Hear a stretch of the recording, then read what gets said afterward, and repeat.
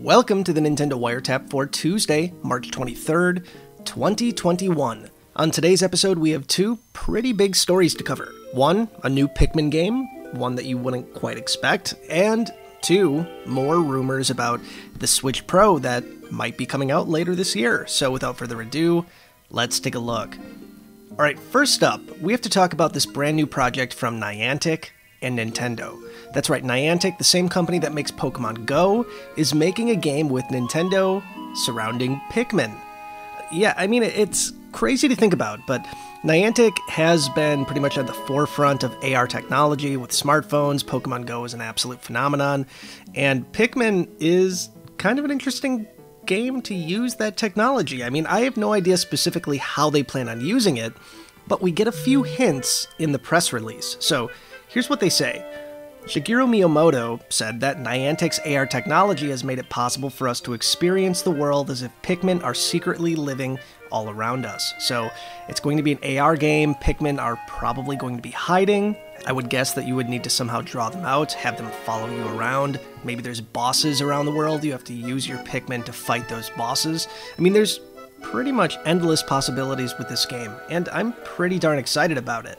Now, at this point, there's not an official title for this game yet, and there's not an official release date yet except for sometime later this year. So stay tuned to Nintendo Wire for more details on this. If you want to read the entire press release, look at the links in the description down below. I have a link to this article right down there. Let me know your thoughts on this, what you're hoping to see from a Pikmin AR game, and just let me know your thoughts down in the comments below. Alright, coming in at number 2 today, we have even more rumors about a supposed Switch Pro coming later this year, once again coming from Bloomberg News.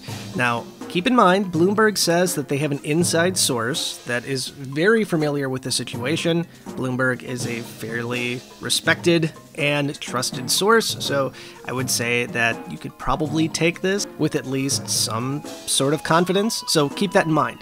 Now, the last time we talked about this, we found out that Nintendo was planning on using a 720p OLED display, and it would essentially output to 4K only when it's docked. Now we get a little bit more information about what we can expect specifically about this.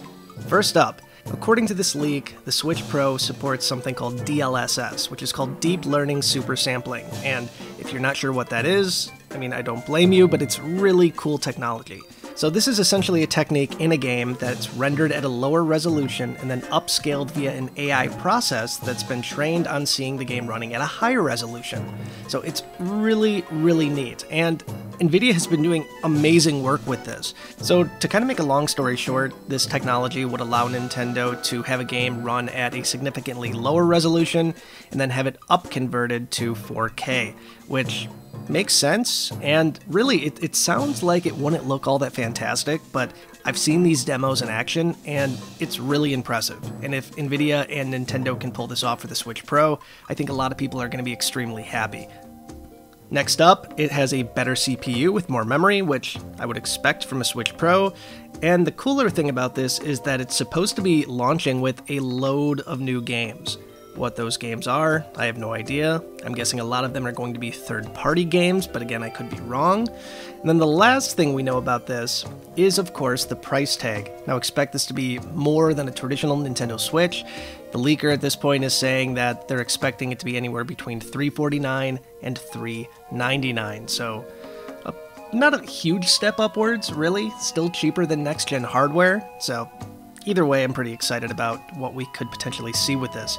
Now, once again, this is not confirmed by Nintendo. This is still treated as a leak, but at this point, I'm fairly confident we're going to see a Switch Pro later this year. And if I had to really guess, I would imagine it would be launching alongside Breath of the Wild 2. At least that's what I would hope. And it would hopefully take advantage of the new hardware that Nintendo is pumping out into this Switch Pro.